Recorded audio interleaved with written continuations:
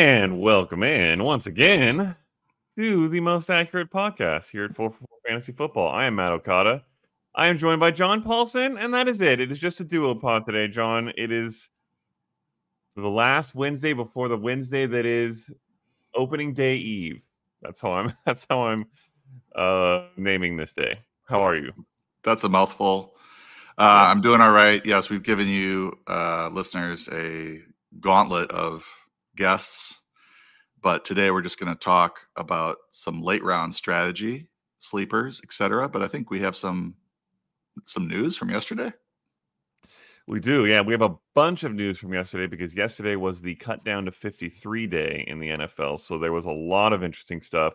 A lot of players placed on PUP or injured reserve, the short-term version. Also, some players placed on the long-term version that have some fallout. And then just some other random news that popped up. So we will hit through that. And then, as John mentioned, dive into some late-round gems, some deeper sleepers, targets in those last few rounds of your draft, potentially, that can end up being the league winners. It's easier to find them. Well, it's hard to find the league winners, but if you're going to find them, it's usually in those rounds. So let's get to this news first.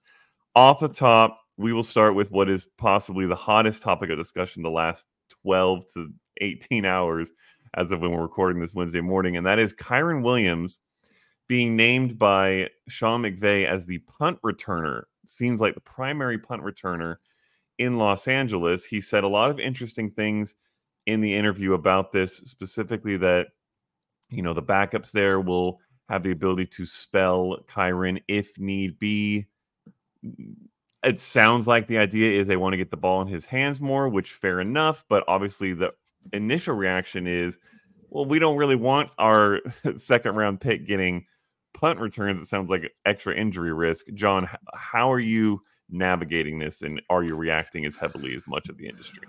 No, I think I'm on the calmer side of things. It's a great way to circle back to Coach Speak Index, Greg Branos, who came on the pod recently, and he posted Sean McVay presser where this news came out, and we also gravitated towards the being able to spell him if need be, quote unquote.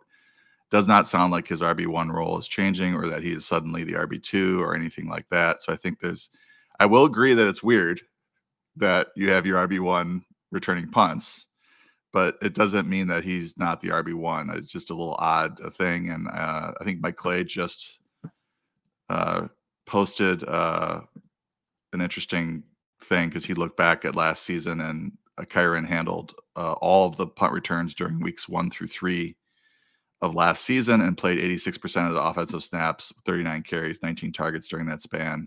Then they got him off of the punt return thing to facilitate a feature back role. And then people are like, well, they didn't, why would they pull him off there if he's going to go back on the punt returns, he's not going to be a feature back. And, it's just like, it's already baked into his projections because he was the fantasy RB2 last year. And even if he only gets 65% of the touches in this backfield, he could still post overall RB2 numbers based on the numbers I crunched for him, given what his touches would be reduced to and how productive he was with those touches. So I'm not worried about this. I think he's still a solid RB1. He's going in the second or third round. If he goes in the third round, I think you're getting a pretty good deal. Yeah, I will also point out, one, the way that McVay worded the backups can spell him if need be really honestly sounded like a positive for Kyren as opposed to So he's the locked and loaded starter. I think honestly do want to get the ball in his hands. Also worth noting, I can't remember who I saw this that tweeted, so I wish I could give them credit. But somebody pointed out that Cooper Kupp was a primary punt, quote, returner for McVay in 2021. But if you look at his return stats, you actually don't imagine that. You don't see any because he only returned 1, but he had 20 fair catches, which I think was close to the league that year. That was the year he was Triple Crown winner as a receiver. So maybe they just trust Kyren Williams to catch the ball and not muff it, which, again, fair enough. I agree, not concerning, don't overreact. Still draft him, in my opinion, early second round. He's a top 6-7 running back. I actually took him into Scott Fishbowl, and I saw Scott tweet out, "Ooh, Yep. return yards for Kyren. And Scott, he hashtagged as Scott Fishbowl, so I thought that was pretty funny. If he does get some return yards, holy mackerel, he could be the RB1 overall. I mean, he could do that anyways. One other interesting piece of news that is less specifically cut or injury related is the Samaje Perine. There is talks that the Broncos are trying to trade him rather than just cut him. I think the most interesting question is where would he go? I wasn't too concerned about him in Denver. I love Javonte Williams and didn't really think that Samaje was going to be a problem. But are there places you think he could go that he could either be hurtful to a starter or useful for fantasy himself? Now, I saw that he was cut. Is that actually not the case? He's still on the roster? Oh, did that happen? I thought I saw that a live yesterday. news thing? Unless, well, no, it might be just people with conjecture that they thought he was cut, but he was actually, they're trying to trade. Just double No, checking it looks this. like they did. They were trying to trade him but release him. Okay. Okay. Brand new updated news information. Thank you for pointing that out. Okay, so then that just brings up the Javonte thing. Yeah. Arguably, someone will sign Samaje Perine. So the question could still remain. However, in the meantime, it's Javonte Williams. It's Jaleel McLaughlin. I think a lot of people consider him a decent sleeper. Maybe we'll get into him later in the show. We'll see. But I think that this does solidify that the Broncos are confident in Javonte, confident in his health.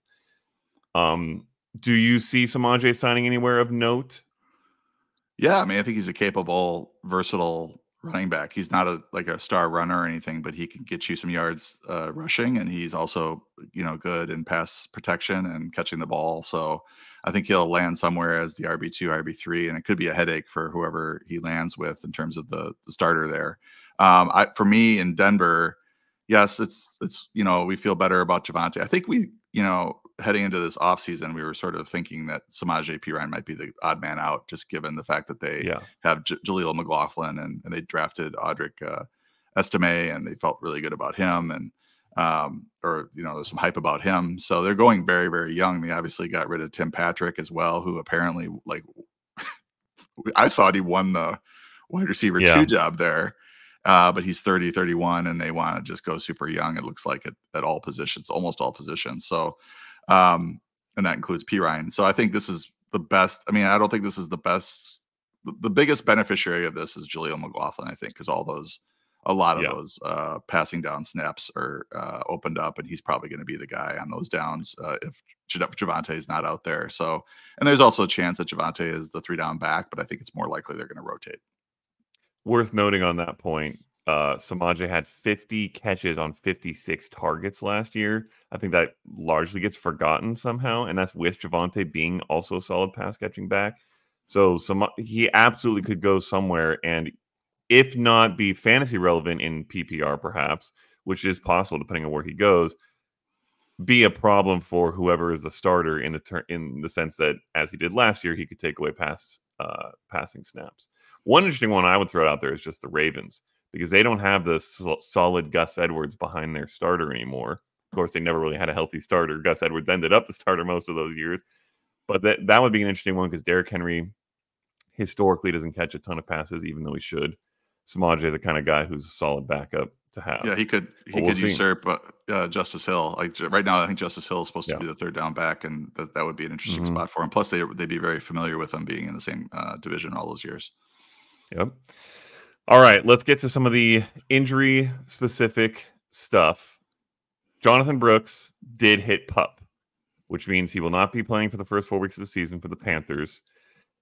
Not a major shock. I think this was a likely, or at least a consideration, and even if it didn't happen, we expected him probably to get ramped up rather slowly.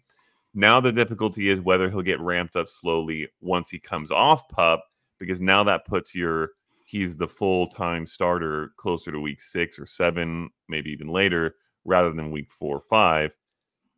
Obviously, this opened things up at the beginning of the season for Chuba Hubbard. How much do you like him, and how much does this change your view on Brooks, if at all? Yeah, I mean, I think we were probably expecting this. We thought maybe if he was available, Brooks, week 1, that would have been exceeding expectations in terms of projections and stuff. But the fact that he's going to for sure now miss the first 4 games, and then we're probably looking at a 3 or 4 week ramp up period for him. And we're also dealing with a pretty talented backup here who was the starter most of last year and was the RB9 from week 12 to week 18 for a pretty bad Panthers offense. So there's certainly there's a few different ways this can go. If Chuba does well, that he could hold on to the starting job all season or for most of the season as they just sort of get Brooks's feet wet as a rookie. How competitive are the Panthers by week 8 or 10? And, do they want to rush him back or not? But they have a week 11 bye. So it's feasible that they could use that week 11 bye to get him ready to be the lead back from week 12 on. And it's also feasible that he comes out of the gates in week 5, week 6, and, starts to take over the backfield. But it just depends on the talent production difference between him and Chuba. So I would say that Hubbard's a nice value where he's going. If you need running back production at the start of the year, you're probably going to get, RB2 production out of that spot for the first 6 or 8 weeks.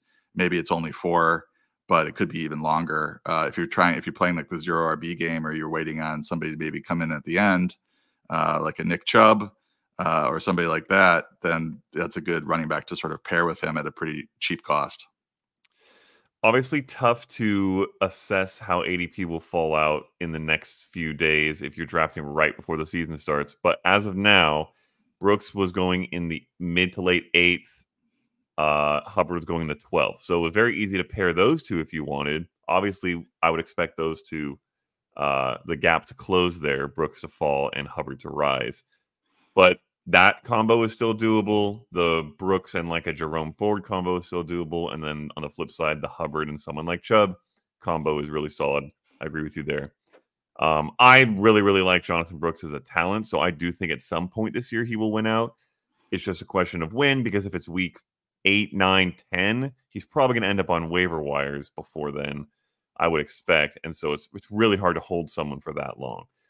I'm still drafting him, ideally much later than, or a little bit later at least than the 8th round, somewhere I can stash him for a month, and then hopefully he's back. Because if he is, he could be a league winner down the stretch. One of the really big ones, injury-wise, okay, maybe I shouldn't say that out the gate. I'll ask you if it's a really big one, because a lot of people do think it is. A.J. Dillon went to season-ending IR. This came as a bit of a surprise to me. I'm not sure whether it was expected across much of the fantasy medical industry, but this opens the door for A, Marshawn Lloyd, the rookie that they drafted, who is currently dealing with his own injury, or B, some other names there.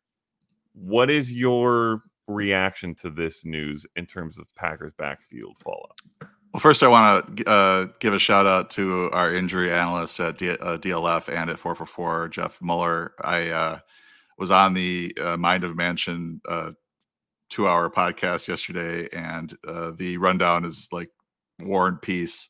And one of the questions was, which minor injury in the preseason is going to turn out to be not too minor, or are you worried that it's not minor? And I was like, well, and nothing was springing to mind. So I asked Jeff, and he's like, this stinger with AJ Dillon, like, there just hasn't been a lot of info on it, and necks are really tricky. So I'm a little worried about that. So I mentioned that on the podcast yesterday and looked like a genius, because about an hour later, not to laugh at the situation, but I feel bad for Dillon having his season erased. I'm also a Packer fan, and he's a good guy. Hopefully he can get his career back on track, get healthy. But necks, it's really dangerous injury for football players, especially. So from a fantasy standpoint, the interesting thing, I think, is that most people are probably listening to this maybe thought that Lloyd was on PUP, because there was a report that he's expected to be on PUP, but he actually wasn't placed on PUP. He's got a hamstring injury. I don't like hamstring injuries for rookies.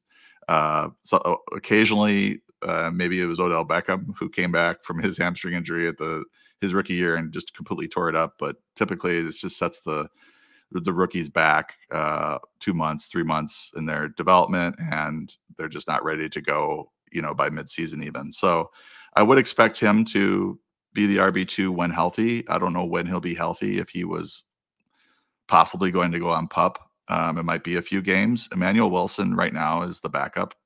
for Josh Jacobs, and he's actually pretty good. He flashed last year, good runner, and it's not rare that we get some of these runners from small schools or kind of unknown, undrafted type players, and they end up doing pretty well. You can find running backs all shapes and sizes from all over the place. So Wilson is the RB2. He'd be I guess you could draft Lloyd as the attrition, but now you're hoping he gets healthy and you're waiting for Jacobs to get dinged up. And, it's just kind of a waiting game. I think probably the biggest takeaway from this is that Josh Jacobs we don't have to be worried about his workload. I don't think he's probably going to see as much as he can handle with Wilson, spelling him here and there. Yeah, I bumped Josh Jacobs up after seeing this. AJ Dillon, I don't think anyone would argue he's ever been the most efficient running back, the most explosive running back, but he has taken touches over the years very often, including high value touches, goal line stuff, from Aaron Jones, who was a very explosive back, more efficient back. He has been always a reliable guy that they've given short yardage work to, and not having that in Josh Jacobs' back pocket is, I think, big. So Jacobs is now my RB8. I think that's considered wild. I don't know that it really is that wild. We saw him be a top 3 running back a couple years ago on a worse offense because he just got fed the rock. I think he's going to get fed the rock again. And this is a better offense than that was with the Raiders. He could get 15 touchdowns. He could get 1,500 yards. I would not be surprised. A couple other quick hitters. TJ Hawkinson went to PUP. I don't think that surprises anybody. I don't think there's much fallout there. Just a note that he is indeed going to miss the first 4 weeks. I expect he'll miss a few more than that as well. And then Nick Chubb also hit PUP. Again, not surprising. But maybe what was a little more surprising is the running backs cut a couple other running backs, and I believe Nyheim Hines went to season-ending IR, if I'm not mistaken, which leaves Jerome Ford and Pierre Strong, and that is it in the Cleveland backfield right now. So for the first X number of weeks of the season, I'm curious what you'd expect there. Jerome Ford could be a very, very solid pick. Yeah, I'm looking up Donta Foreman because what I saw was that they were interested in bringing him back either on the practice squad or they're looking to add another running back later this week, according to trying to see The Athletic. So yeah, they really have to add someone else, you would expect. Yeah, but it looks like he's third in line after Strong. And Ford. So yeah, I think you know if you want some early season production, Ford is a really solid pick. Was the fantasy RB15 last year, even though his rushing numbers weren't great because he was such a good pass catcher. So certainly fits into this 10th, 11th round pick where you could get a guy that's going to start the first half of the season, very likely. Correction, Hines is the short-term IR, so he could come back and maybe catch some passes, but also he might just be a punt returner type guy. I'm not too concerned about him. So yeah, Jerome Ford, really, really solid early in the year. And one could argue or speculate, really, that this means that they feel good about Chubb's recovery timeline. Mm-hmm. That's really just speculation, so don't take it with a grain of salt, but that would be nice if you're drafting Chubb or if you have drafted Chubb. Maybe we can expect him back a little sooner than later. All righty. Let's hop into this late round goodness. So before we start naming some names, which we will name as many as we can and give some brief analysis on most of them, just in terms of strategy, once you're done filling up your lineup, maybe you've drafted a couple of the high-end backups that you really expect to rotate in your flex, and you get into these late rounds, what are you primarily looking to do with these picks? Yeah, when we were coming up with the rundown for this podcast, we kind of like, what was the cutoff for late rounds or sleepers or whatever, and we just went with double-digit rounds, 10th round. So some of these guys are going to be familiar names, kind of hot names, some of them, because things really start to dry up later on in the draft as you get into 12 to 14 round range. But so when we're talking late rounds, we're kind of talking 10 through 20 or 12 through 20 or 12 through 18. Just depends how big your draft is, whether or not you have to draft a kicker and a defense. But what I'm doing is looking at my roster and I'm trying to shore up positions of weakness. If I went hero RB, and my RB2 is Jonathon Brooks, and I don't have much going on at the running back position. I'm taking some stabs on some guys that might have some early season production. If I have maybe a Jerome Ford or a Chuba Hubbard as my RB2, I might be taking some of these attrition running backs that are one injury away from having a big role. It's nice to have 2 to 3 of those guys on your bench if you can sort of stash them, because all of a sudden there's an injury and you've got them, and instead of having to bid on them. If the same thing kind of goes for receiver, if I'm weak at receiver, I'm taking some guys that look like real world wide receiver 2, wide receiver 3 types that could play or are going to play right away. We just don't know if they're going to produce, but they might be in good situations. Or I might even take a wide receiver 4, like Dontavian Wicks, for example, who needs just one injury to one of 3 people to all of a sudden become a sort of starter for the Packers. So you kind of triple your injury odds there if you draft a really talented wide receiver 4. And those don't, guys like that don't come around every day, but there are certainly wide receiver 3s that are really talented, and you're just sort of looking for injury opportunity. If one of those 2 receivers goes down, who could step in, or that player could step up and have quite a bit of usage in the offense.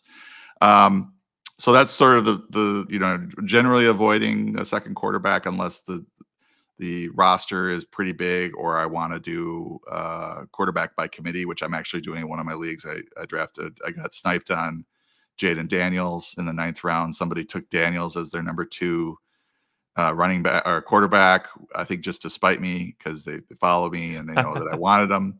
But it's a 6-point it's a 6-point pass TD league, and I got Brock Purdy. And then the next round I got Jared Goff. So I'm going to do the Goff gambit, start him at home, and then run Purdy out there for his road games for most of them anyway. Generally avoiding the second quarterback unless, your league, like take a look at your league. What's the history of quarterbacks on the waiver wire? Do people generally have 2 quarterbacks?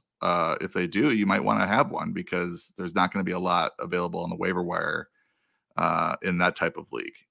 Same thing kind of goes with tight ends. Whether or not you want to have a backup there, it sort of depends on what's available on the waiver wire in your league.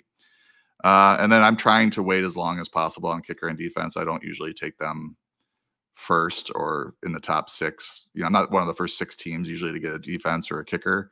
One of the last ones usually, and I don't necessarily wait till the very final rounds, because then you're really looking at the bottom of the barrel. But maybe second to last round, third to last round, I'm picking up my kicker and defense, and I can usually get who I want from a value standpoint. What about you?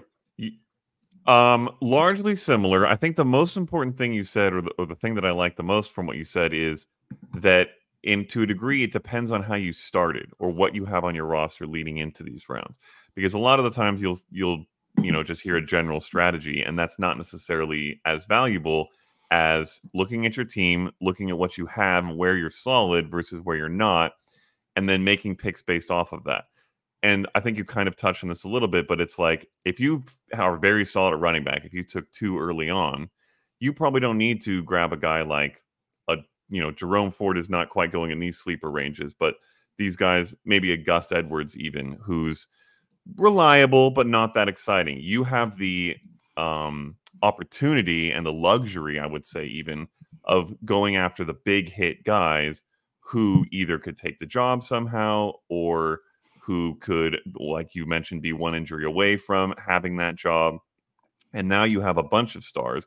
Same thing as at receiver. If you took a couple, rookies, if you took Marvin Harrison and Malik Neighbors, and then you get to the double-digit rounds, I might be more interested in going someone like Joshua Palmer versus someone like Dontavian Wicks, because they might take the rookies a little time to ramp up. They're riskier picks, even though we really like them as prospects. And so you get to these double-digit rounds, and you can find a guy, okay, I think Joshua Palmer is probably going to be the top target or one of the top targets on his team. He should be relatively reliable, but I don't expect it to be a wide receiver 1. I just want him to fill the gap while my wide receiver 1 rookies kind of gear into that position.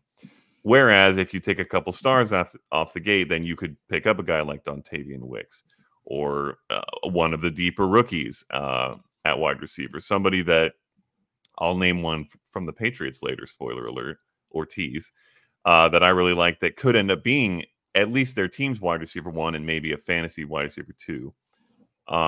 So look at your roster, know what you have, pick based off that. I will also say, generally speaking, once the holes are filled or supported, once you've got some sandbags in those weak spots, if you have any, I'm targeting upside more than anything else.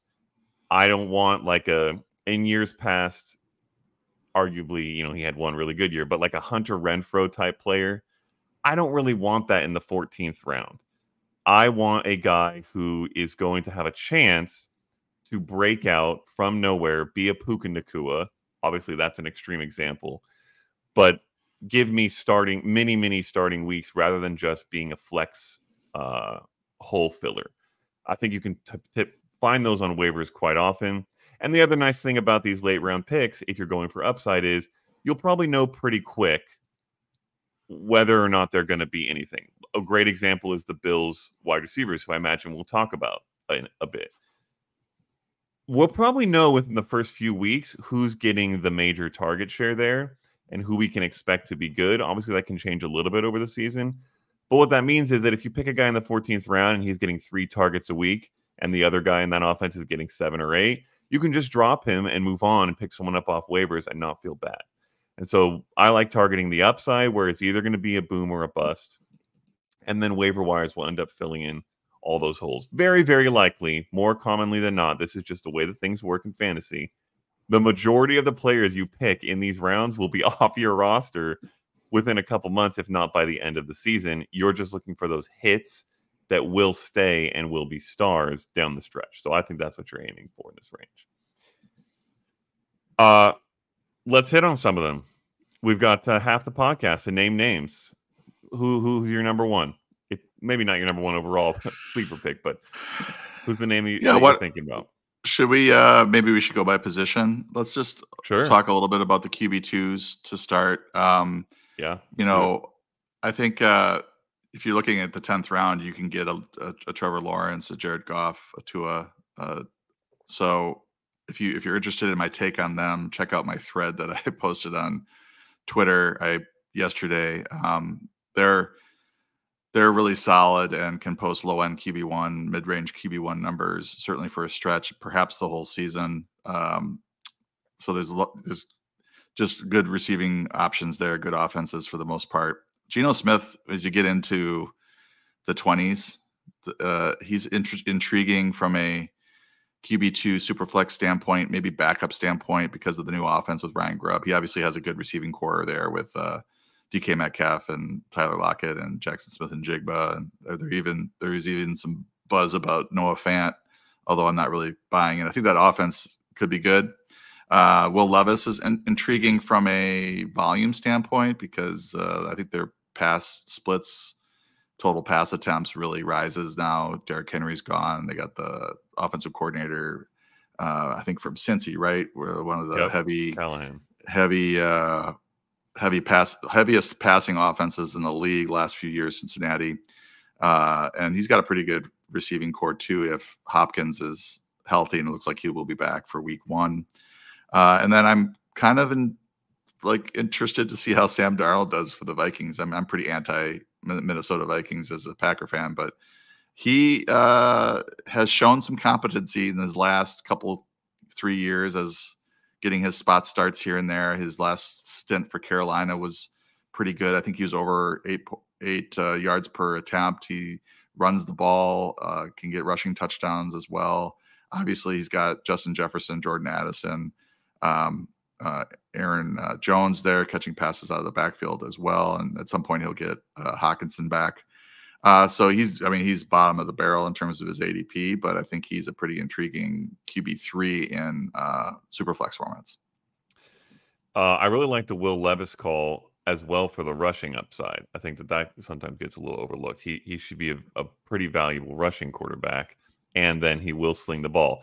If you check your settings, if you have any interception oddities in your scoring, it's worth noting with Levis because he'll probably be up there in interceptions. But I really, really like Tua in the 10th round if you're looking for if you passed on all the quarterbacks and someone started taking their quarterback 2 and you still don't have one and you really want a quarterback 1, I think 2 is maybe the best bet outside of those top 12 guys to be a solid, startable every week quarterback 1.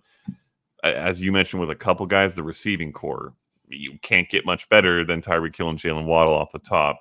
And they've even filled it out a little bit more. Odell Beckham Jr. will take some time to get healthy, but when he's there, we've seen him even in his elderly years with the Rams show some ability as a wide receiver 3. Jonnu Smith, obviously, who we both like, probably a better, more productive tight end than what he's had recently. And I think the news out of camp has been really good on him. Tyreek Hill has been raving about him. I think he continues to progress. His deep ball supposedly is getting better. So I like Tua. He's the last guy I'd really be happy about getting as my QB1. And if you get him as your high-end QB2, then that's just incredible. Obviously, I will shout out my old immobile veterans in Kirk Cousins, Aaron Rodgers, and Matthew Stafford. If you listen to our bold prediction show with Kendall Valenzuela, you know that I'm in on these guys. If you didn't, you should go check that out. But I just believe that these guys are good quarterbacks who have not lost their talent by any means. And in varying cases between the three of them, have the supporting cast and the offense around them to still be good. Kirk Cousins obviously loses Justin Jefferson, but has some great pass catchers in Atlanta that we like for fantasy, that are being drafted well for fantasy, including Bijan and Kyle Pitts. Aaron Rodgers has Garrett Wilson. He has Breece Hall. He will have Mike Williams when he's healthy, which is a very solid wide receiver too. I think is getting overlooked and is just a great, great quarterback. I know the last year in Green Bay wasn't good. I think that was more of a chicken and the egg thing with his receivers who have continued to develop and they've continued to add. So now Green Bay has a great receiving core, but back in Rodgers' last years, it was not pretty. And then Matthew Stafford has arguably 2 top 12 wide receivers. It could certainly pan out that way. Even if it doesn't, guys who are getting drafted is 2 top 20 wide receivers in Puka and Cooper Kupp, as well as Kyren Williams, who's a great pass catcher. That offense is going to be great. It always is under Sean McVay. Stafford has been very good in stretches. I think all three of these guys are very, very solid QB2s, like the ideal kind of QB2, in my opinion, who are just going to give you a nice solid floor and let your starter hit the upside. Or at least one of them, if not all three of them, as my bold prediction would suggest, will be QB1. So I really like those guys. And then I like some of the names you mentioned, but I'll also throw out, and this one's pretty yucky, Bryce Young. I like Bryce Young as a QB2 target. You're not taking him in a QB1 league unless, like you mentioned, it's very deep and you're looking for a backup, because he could break out. But even if you're in more particularly if you're in a 2 QB league, with the arrival of Dave Canales and what he has done for quarterbacks these last couple of years with Geno Smith and Baker Mayfield, the fact that Bryce Young was the number 1 pick, I liked him a lot as a prospect. I still believe in him. I believe he's very accurate.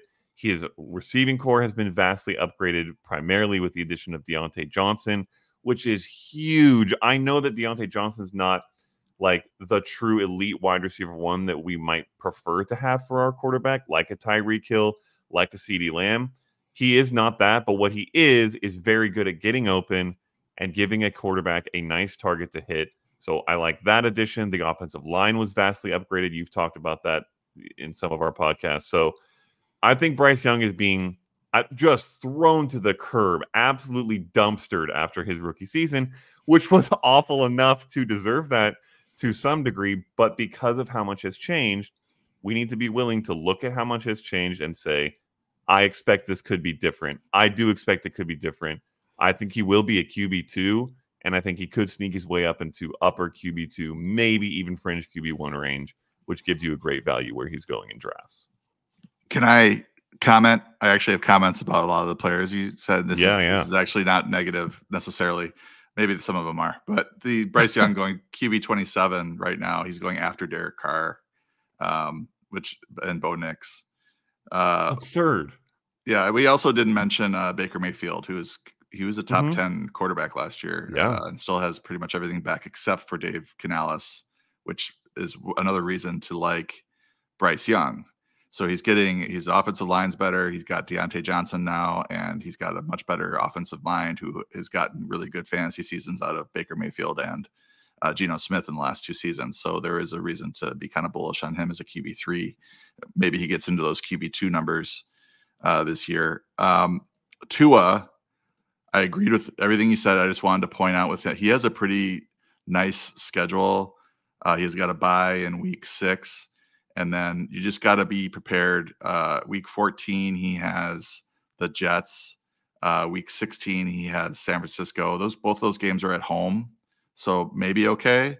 But these are 2 of the better defenses. And then week 17 is at Cleveland, which could be really ugly if the wind is whistling at that point. So if you do draft Tua, just be prepared that you might want to mid-season start to look at the waiver wire and pick out a quarterback that has good matchups that week that you could plug in, because once you get to those weeks, everybody's going to be looking for that and you have to compete with that. So I just wanted to mention that. And then I could see the bull case on the old guys here, Kirk Cousins, low end QB1 numbers his entire career. Rodgers obviously was a fantasy star for most of his career, should be a really improved offensive line for the Jets. That's the one thing that's kind of being undersold there, is how much they just revamped it. And plus he's got a pretty good receiving core. And then Matthew Stafford, as you mentioned. I think the concern here with all these guys is just that they're old and that they're going to get dinged up. And that's why they're going where they're going. And that to me is when you said they're all going to be quarterback ones, they all have to stay healthy for the entire season. And I would bet big money that they don't. I mean, Stafford was already dealing with a hamstring injury in camp. And so these are the guys that I agree that, when they're healthy and going, that they're definitely a threat to post QB1 numbers. So I think that covered pretty much everybody. I just wanted to comment on those guys and just bring a little bit extra context.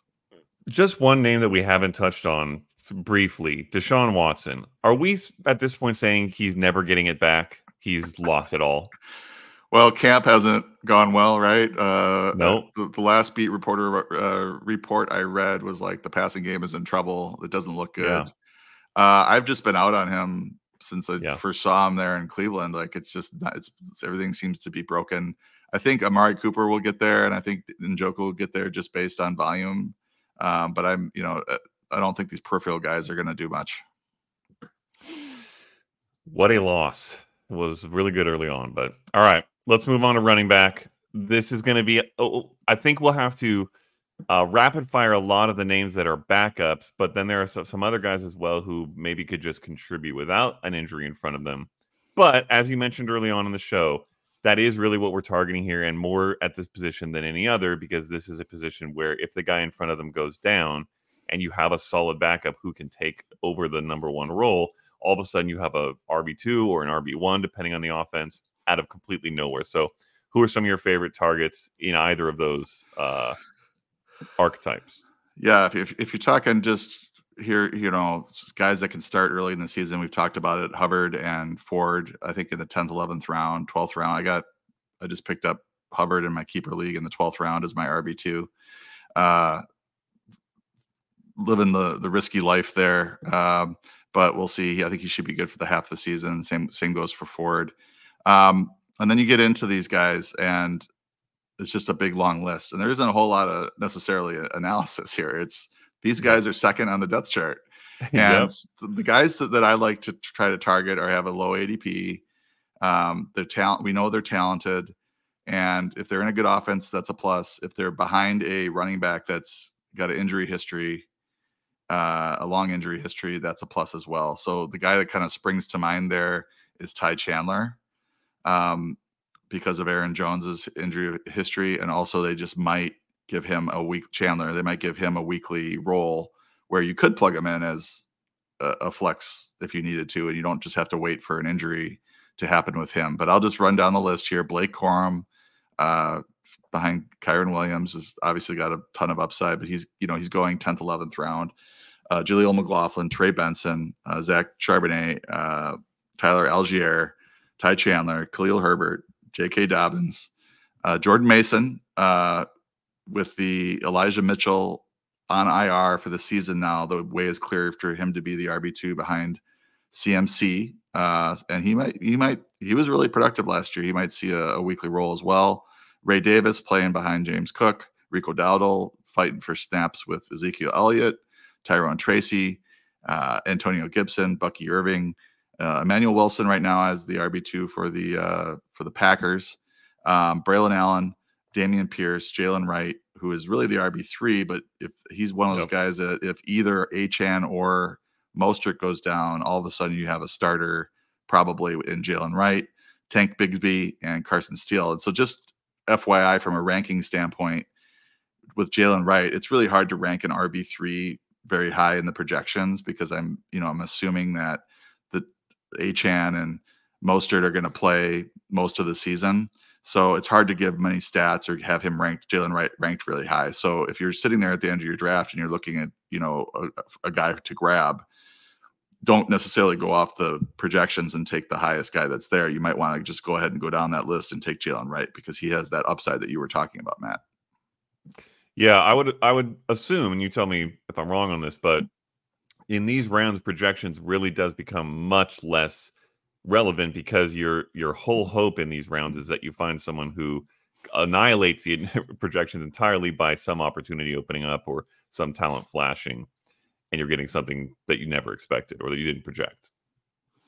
Yeah, and I would say, like, just looking at the list, like who's playing behind, injury prone or injury history type running backs. Trey Benson jumps out, Jaleel McLaughlin, but those guys are kind of going early relative to this crew.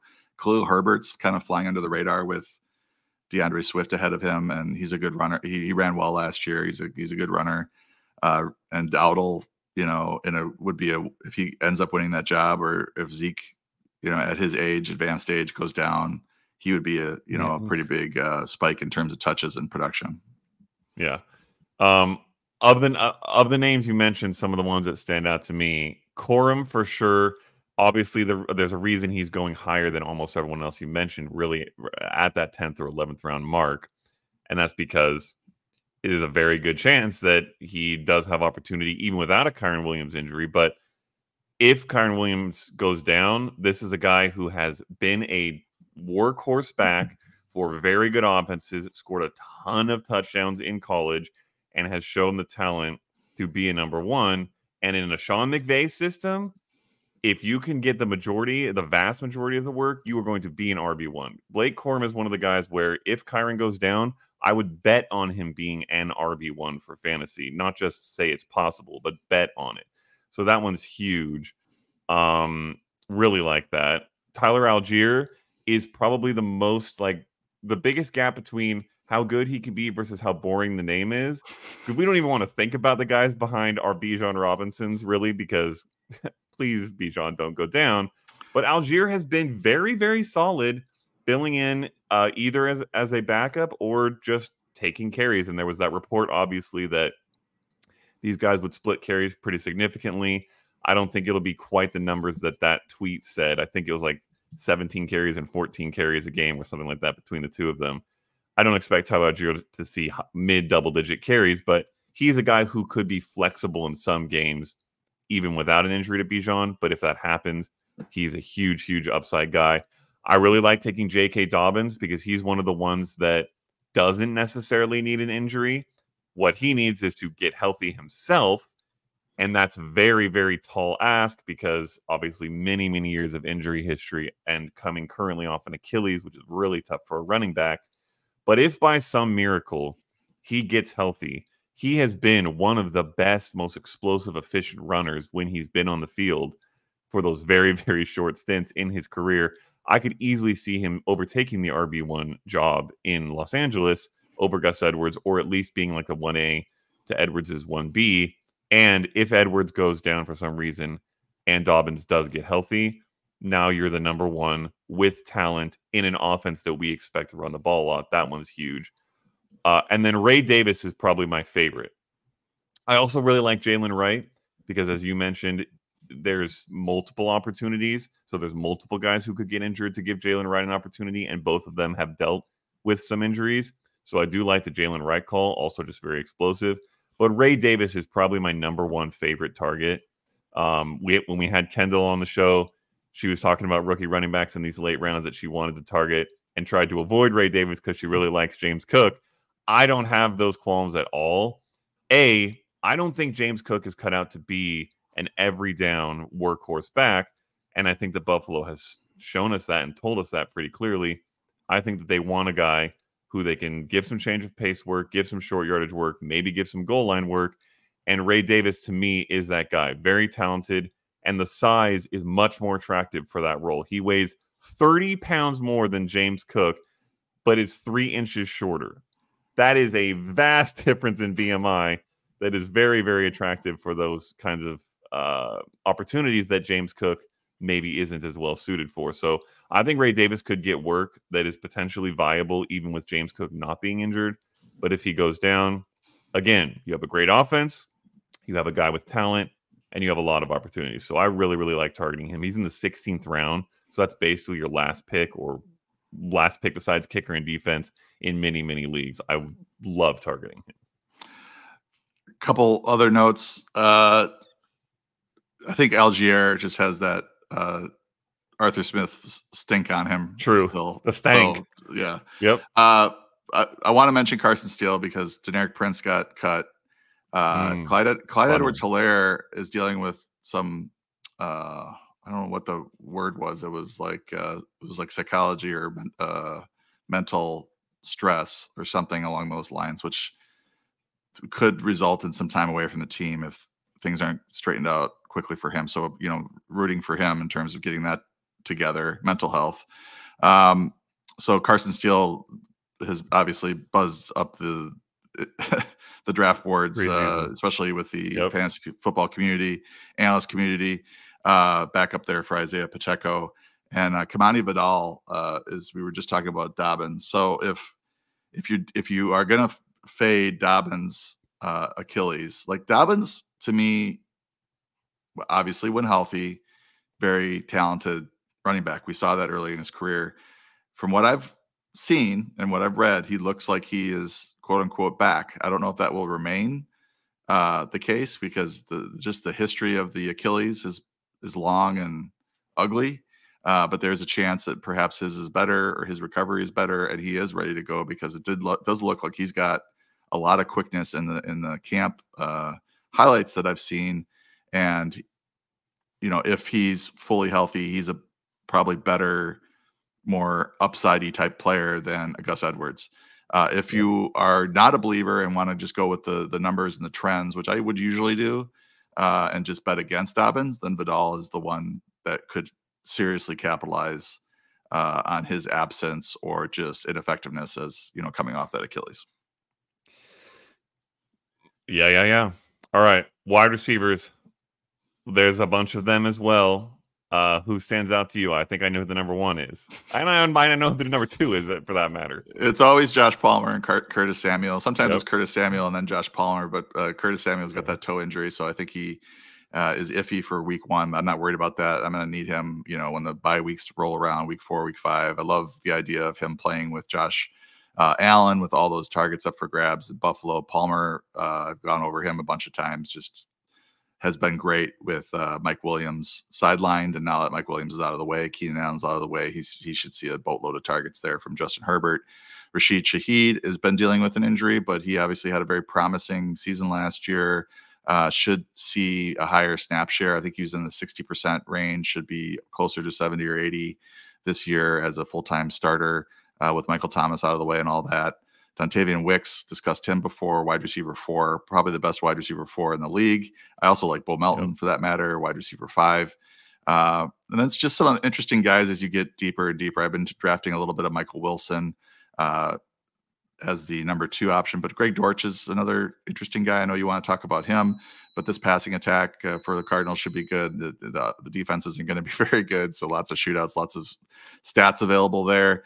I'm back in a little bit on Rashad Bateman at this price. I'm not a huge believer in Zay Flowers being the alpha that they need there, and Bateman, they've cleared the path for him, and he has had a good camp. But I googled it. He's had a good camp, and they're looking for him to maybe have a comeback. I think he's from a route running standpoint, he was a big favorite of Matt Harmon. I think Matt's probably off of him at this point. He's been burned a few times, but they're actually pretty excited about him. Demarcus Robinson is the wide receiver 3 for the Rams. Your boy Stafford. Any sort of injury to Puka or Kupp, which is not unheard of, he steps into a little bit bigger role. I think just as a wide receiver 3, he's good for 5 for 50. He's had some big games last year in that role. He's not being nobody's drafting him, or he's always available. Andre is I had this down. Yoshivas, Yoshivas. I looked it up, and it was actually something. Yeah, it's something weird. Andre Yoshivas. Wide receiver 3 for the Bengals. Looks like he's ahead of the rookie there, and T. Higgins and Jamar Chase are going to draw a lot of the attention there. And I don't know how much they're going to run it with Zach Moss and Chase Brown. Malik Washington looks like he's going to start the season as a wide receiver 3 with Odell Beckham sidelined with injury. We really don't know his status. If there were any injury to Waddle or Tyreek Hill, then all of a sudden Malik Washington might be in a wide receiver 2 role. I'm interested to see who the number 2 receiver is for the Commanders. Diami Brown seems to be I don't know if he's going to pan out, but with Jahan Dotson moving on, we've got a wide open depth chart there behind Terry McLaurin. So those are the guys I'm kind of taking dart throws on the final few rounds of the draft, just to try to give myself some upside there, an injury here, or just some, especially in best ball, just like some guys that are going to be on the field as wide receiver 3s that might pop in any given week. Yeah. And a really good off the top example of what we were talking about earlier is like the Josh Palmer versus Rashid Shaheed question. Rashid Shaheed, in my opinion, is either going to burst onto the scene, be the true number 2 in this offense, and be very, very, very useful for fantasy, or he's going to be a once every 4 weeks best ball guy, and that doesn't work in redraft, and we can get rid of him. So this is a good example of, if you started off really, really strong at wide receiver, grab Rashid Shaheed, and now you have a guy that if he hits, now you have 3 great receivers, or 4. If you started off a little riskier or a little shallower receiver, Josh Palmer is in my opinion, such a safe pick who's going to get a lot of targets in that offense and be solid. Love those. The Michael Wilson call out, the first thing I'll say is, in case you're still out on Kyler Murray, stop it. Because Michael Wilson made John's list and Greg Dortch made my list. And these are the guys that come after the most highly touted rookie in history, and Trey McBride as the 2 top targets, and James Conner, who's a good pass catcher. So good, for goodness sake, draft Kyler Murray. But yeah, I do like Greg Dortch. I will say Michael Wilson has a better chance to become a wide receiver, a consistent wide receiver, high-end wide receiver 2 type guy. He fits that role a little bit more. That would probably require Marvin Harrison to not be who we expect him to be, or to get injured. Greg Dortch is a little bit more of a flash pan, not as reliable type of guy potentially, though I think he has a better upside if Marvin Harrison stays healthy and is what we expect, because he plays a very different role. I do expect that it will be Harrison and Wilson on the outside, and then Dortch probably in the slot for a lot of the time. There's no more Rondale Moore here, which is the role that Dortch plays really well and kind of filled in for when Rondale Moore missed time. And he's shown a bunch of flashes when given the opportunity. He's a popular sleeper pick, Greg Dortch is. But he's still not going high. 21st round. This is the last pick your draft kind of guy who, if he does hit, could flash and be that wide receiver 2 in terms of fantasy production for the Cardinals. I will then throw out Khalil Shakir. I think for most of this offseason, you have been touting Curtis Samuel and poo-pooing Khalil Shakir. Neither of us have really been on Keon Coleman that much. But somebody here, at least one somebody, maybe 2 somebodies, is going to be good in this wide receiver core for Buffalo. And I do think, and I said this, I believe, when I drafted Curtis Samuel in our mock draft with Mike Wright, it's anyone who says they know for sure, I think, is tripping, because it's so hard to tell what's going to happen in Buffalo. Is it going to be primarily a looking for the prototypical one? In that case, it's probably going to be Coleman. Is it going to be the most versatile guy who has the longest history of success? then it's going to be Curtis Samuel. Is it going to be the guy that maybe has the most rapport with Josh Allen coming into camp? Then it's probably going to be Khalil Shakir because he was here last year and the other guys weren't. And he has talked about how he likes Khalil Shakir. Also, over the latter half of last year when Joe Brady took over, Shakir was very good. He led the team in receiving yards when Brady was the offensive coordinator midway through the season. He had, in the last 3 games, he had a 6-catch for 105-yard performance in Week 18. And then in the 2 playoff games, he had 12 targets, 10 catches, 75 yards, and 2 touchdowns. There's been a lot of good hype out of camp that he's always open. I like Curtis Samuel as a known commodity, but I think that because we know what he is, I don't expect him to be a wide receiver 1 or even a mid to high end wide receiver 2. So this is another one of those good examples. If you want a Josh Palmer type guy, a guy you can flex often, I think Curtis Samuel might be the better pick in this range. But if you want a guy who maybe could break out to be Josh Allen's wide receiver 1, I think it's Khalil Shakir. I think Keon Coleman will get his touchdowns, but I prefer the guy who can get open, just generally speaking, when I'm evaluating wide receivers versus the guy who's the jump ball player. And Shakir is the guy who can get open. So I like him. I don't disagree, but this is a weird situation. The Shakir did have a really good yards per route run last year, 1.84, which was pretty solid. The reason Coleman is intriguing is that his preseason snaps, he's playing like every down with Josh Allen. Yeah. And obviously they want to get him together and get the rapport going. He has not been super successful in the preseason. But if he's out there playing 90% of the snaps, then I don't think he's just going to be running wind sprints. The numbers are going to come, but I don't know what Shakir's role will be when Samuel's back and who's kind of the odd man out in terms of snaps. Cause you would think that they would want to they love Dawson Knox as the inline tight end, and they got to have Kincaid on the field a lot. So you'd think that they're going to be in a lot of 12. And who's going to be the odd man out? I would hope it's not Shakir for your sake. And if he's out playing Coleman, it might be Shakir and Samuel. I think Samuel is the safest bet of these 3 because of his veteran status and his history with this offensive coordinator who got a wide receiver 25 finish out of him, fantasy wide receiver 25, low end wide receiver 2, high end wide receiver 3. And he was the 3rd option in Carolina with Teddy Bridgewater at quarterback.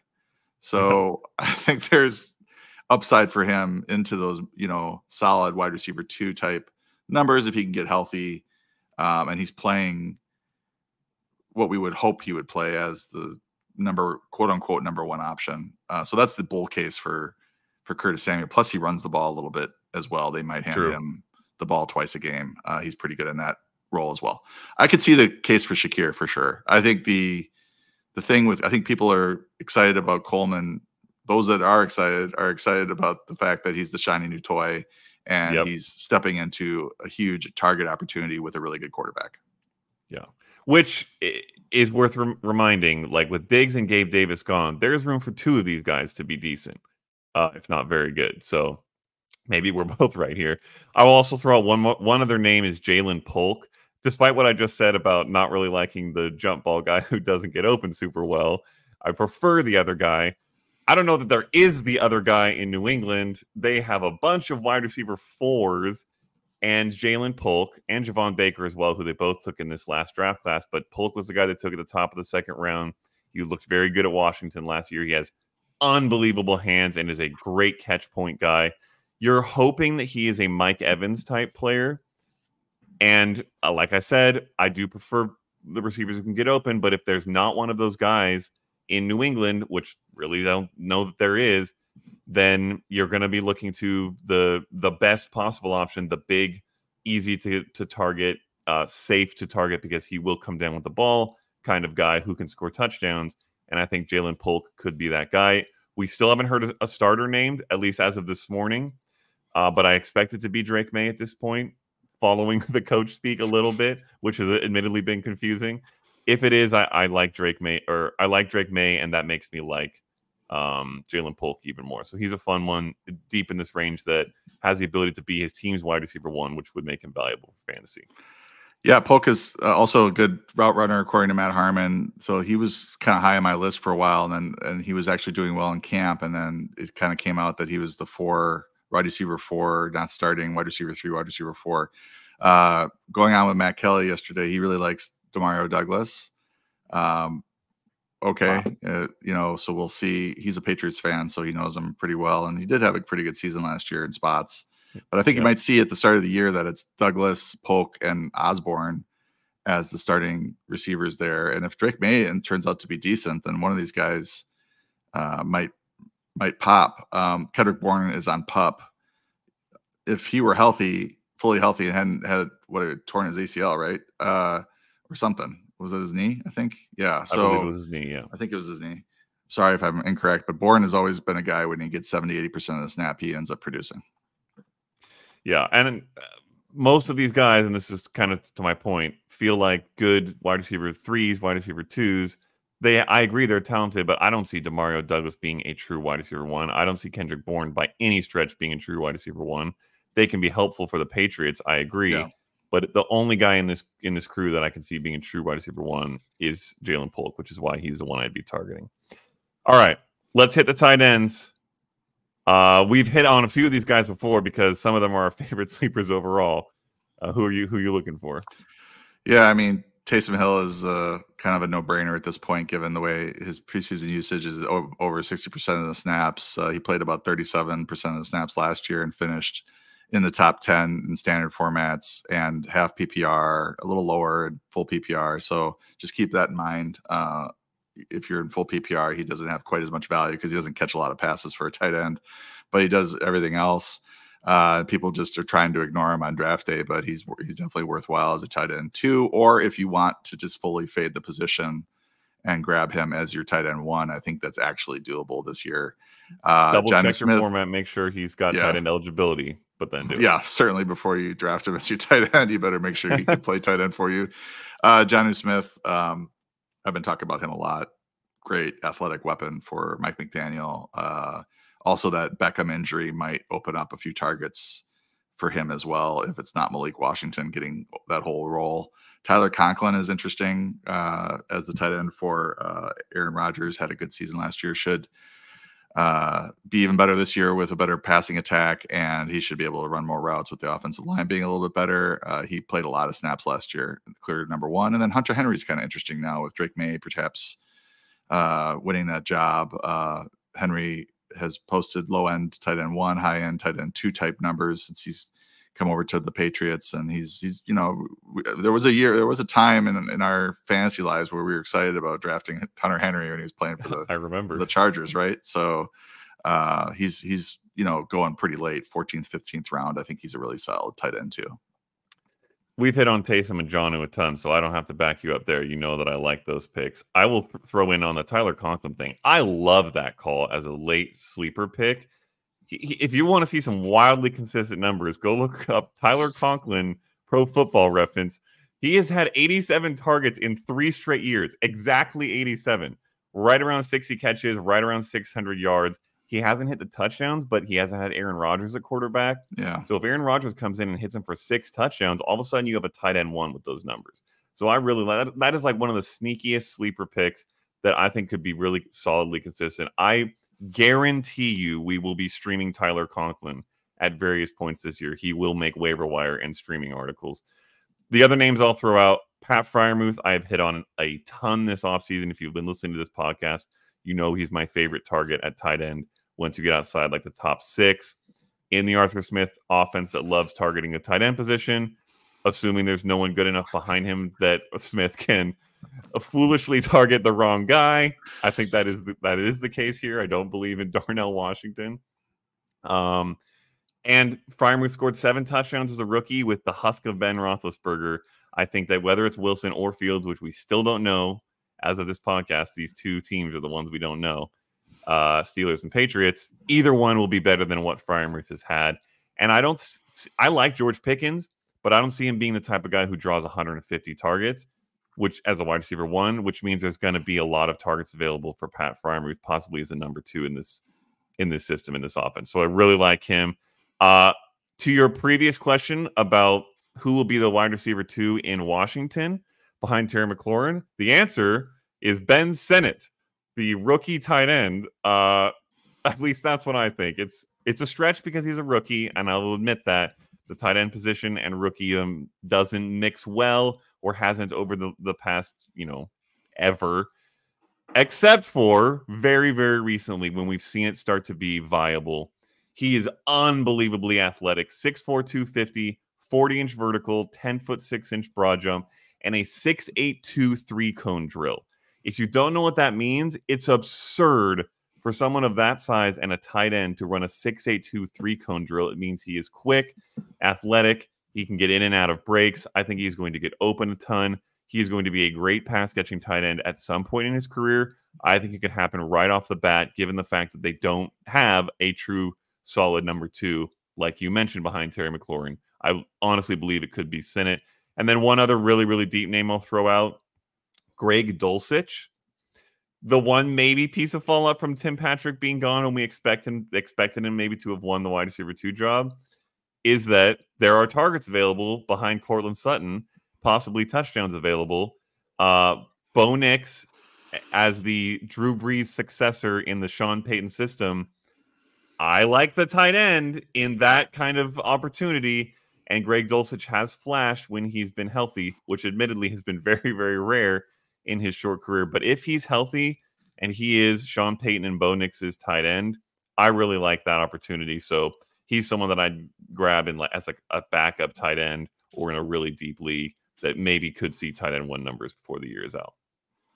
Yeah, I want to throw a couple of responses at you. Sinnott was in my top 20 for a big part of the offseason, and then I had to move him down a little bit because it just looked like he's like well behind Zach Ertz right now. But I don't like, how long is Zach Ertz gonna stay healthy, and how quickly does Sinnott? I don't think Sinnott is like in a Sam Laporta type situation at this point because of the presence of Zach Ertz, who is still the wily vet and can still do some things. So I'm interested to see how that all pans out. I wanted to mention Juwan Johnson, who's healthy now and could be a weapon at tight end. I don't know if his snaps are going to be there, if Taysom Hill's on the field a lot, if that affects him or not. I mean, if Taysom Hill's in the backfield, or who knows where else in the lineup, it's very possible both are out there. My chair just gave out on me, so it must be a Taysom Hill fan. If you heard that noise. Mike Gesicki is also interesting for the Bengals. Back-to-back. I was, Tanner Hudson had a good season, good stretch last season. I thought he was kind of a sleeper heading in, and Gesicki was just sort of going to be depth, but it looks like Gesicki is going to be the red zone target, the main tight end for the Bengals. And he's got, he's the argument against Jonnu Smith because he is super athletic. Sure. And Mike McDaniel didn't utilize him when he was there his last season in Miami. So I think for Cincy, he's got back-to-back 700-yard seasons in his career. Before those back-to-back 700-yard seasons, he had 500-yard season. Super athletic guy, big frame. It does offer some touchdown upside there for Joe Burrow. So he's an intriguing. And it seems like these guys are cycling through Cincy on 1-year deals to get paid elsewhere. And I think maybe Gesicki's the next one in that sort of frame. As a former massive Gesicki truther, I would absolutely love that. This might be the best quarterback play he'll have ever seen. So I don't hate it. All right. That was a butt ton of names. Hopefully you wrote them all down. Good luck drafting them all, or at least some of them. We will close it out there. Anything to look for in this last few days of the week, and then the next week, the week that football returns, from you, John? Yes, my last draft article, final thoughts for the last draft weekend, will be out hopefully Friday.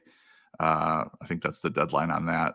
So I got to write that in the next couple of days. Just kind of talking about these late offseason stuff. A lot of it we talked about with the guys going on IR and going on PUP and stuff, and how to deal with them. These late risers, when to draft them, because ADP won't have a time to catch up necessarily to the stuff. So if you go into your draft and you want a certain player, but he's on the rise, you kind of have to have an idea when to draft him, and I'll at least allow you to get into my brain and to try to figure out where I might be drafting him.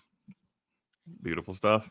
And then you will all see us on the Most Accurate podcast once the season starts on Fridays. We will be doing the start sit, news, interesting notes, matchups, all that goodness. Technically after Thursday Night Football, but leading into the primary part of the week into your weekend. So look for that. I will also be doing all the waiver stuff here at 4 for 4 in the season, so you'll get to look for that. That's the real way to win your leagues. The drafts are important, but waivers. And we will see you throughout. Here comes the season. Hooray. Finally. See you then. Adios.